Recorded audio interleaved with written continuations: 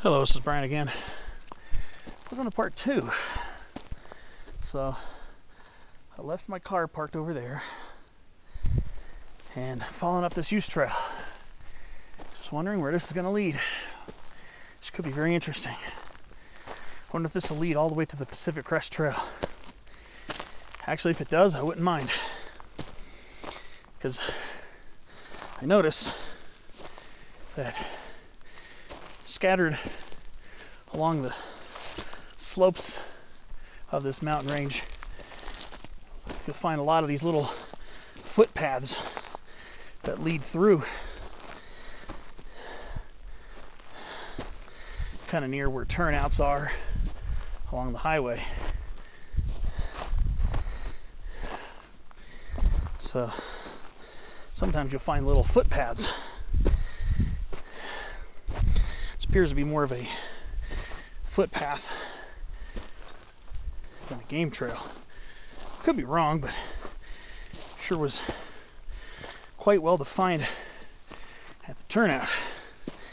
It's pretty easy to follow thus far.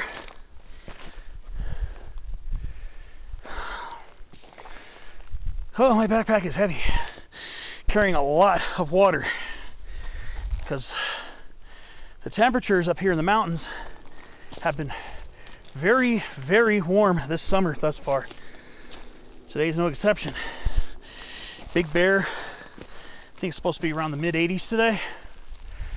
We're above 7,000 feet, a little, I think. So around here, it'll probably still be this elevation. I would think it's probably going to be in the low 80s. And so getting up this ridge, I'm going to have to take my time. But finding a use trail is definitely to me is actually kind of a relief. So I don't know if this is going to lead me all the way to the Pacific Crest Trail.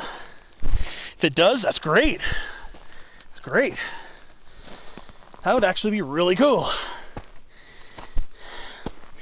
I said in my first clip, my plan was just to walk cross country up one of the gullies off the northwest face of Mount Burnham. That was originally my plan. But when I got to the area, it didn't look too kind for people who are less than avid mountaineers. It looked steep, guaranteed, with loose soil.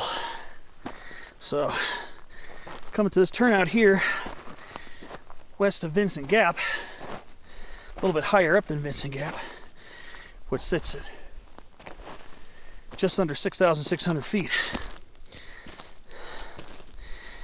This kind of neat to find trails, a little footpath here. I am very much out of shape. Notice I haven't been releasing a lot of content. So why am I choosing a potentially very challenging route to get up to the ridgeline? I'm trying to get myself back into it, but considering this is likely going to be a short mileage route, the mileage from where I originally planned to hike, if I went up to Mount Burnham, would have been less than a mile one way. Probably about a mile and a half, mile and 3/4 out and back, just going to Mount Burnham from that turnout. The mileage is probably short because the trail, or actually in that area, lack thereof, would be extremely steep. So I'm bringing trekking poles with me today. I very rarely use them, so probably a good idea to have them.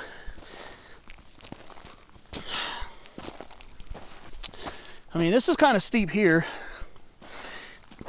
It's nothing out of control. There's another little path leading up from down there. There are probably lots of little mini footpaths and use trails laced throughout the area. Sometimes it's like the luck of the draw when you get to a turnout. If you're trying to use a turnout as a so-called trailhead.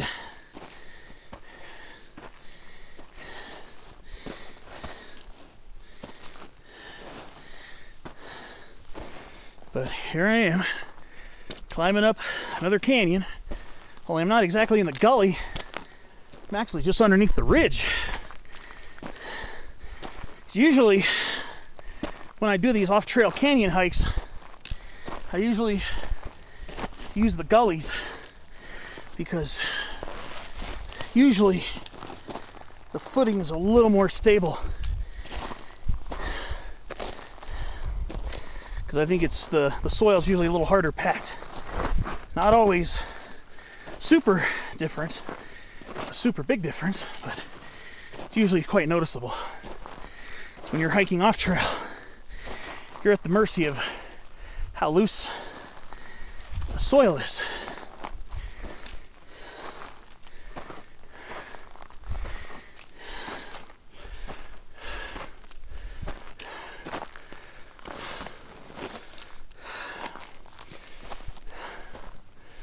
We're coming up to this little lip here.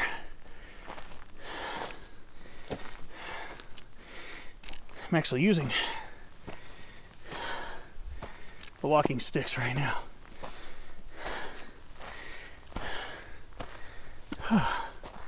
Cool little overlook here.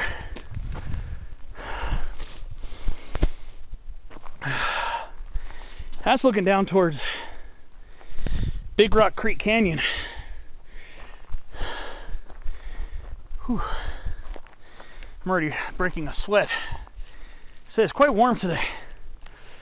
Thankfully it's not hot, but when you're hiking it feels a lot warmer.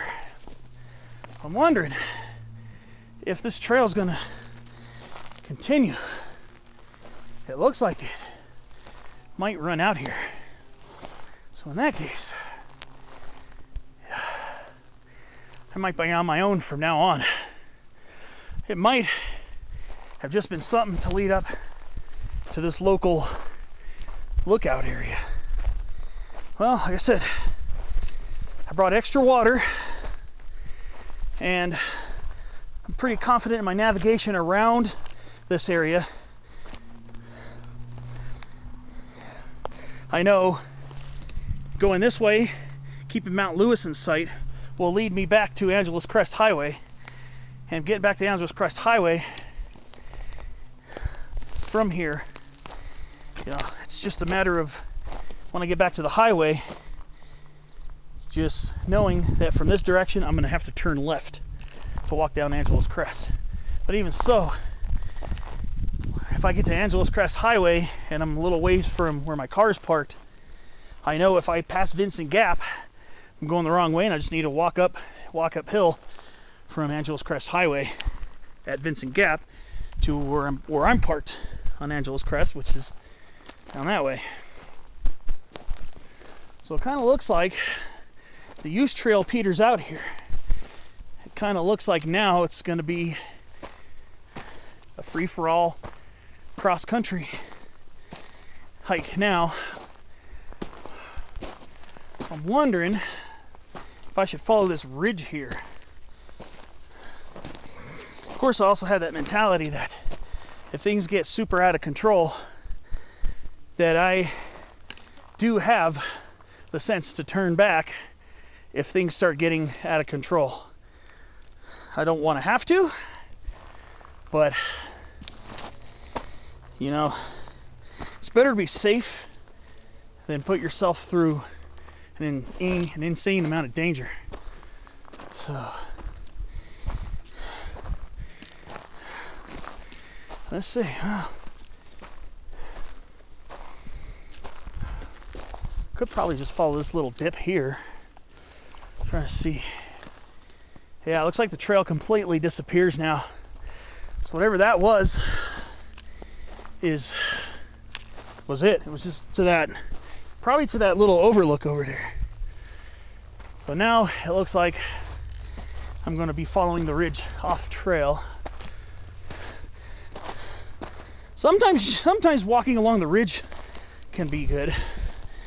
For me, it's usually gully, but sometimes you can get a solid footing on a ridge line as well. So I'm going to see if by following this ridge, it'll lead me. This time, I wouldn't be surprised if it leads me closer to Baden-Powell than it does to Mount Burnham. And I'll see how that goes. Well, I'm going to go ahead and keep on going. I'll check in periodically, let you know how this is going. And I'll see you up the way. See you on part 3.